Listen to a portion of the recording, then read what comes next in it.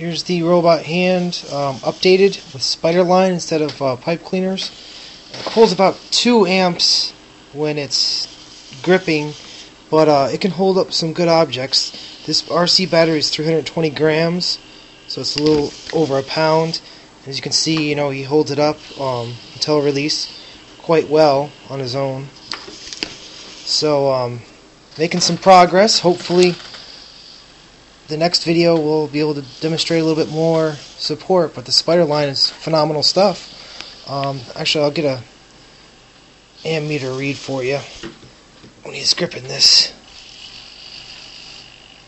Just under 2, but I mean, he's been peaking up to 2 when you really stress him out, so it's good to have 2 amps on him anyway. The fingers still aren't perfect yet. You see some of them are still to the side, and the tension isn't exactly even, but still a work in progress, so hope you enjoyed.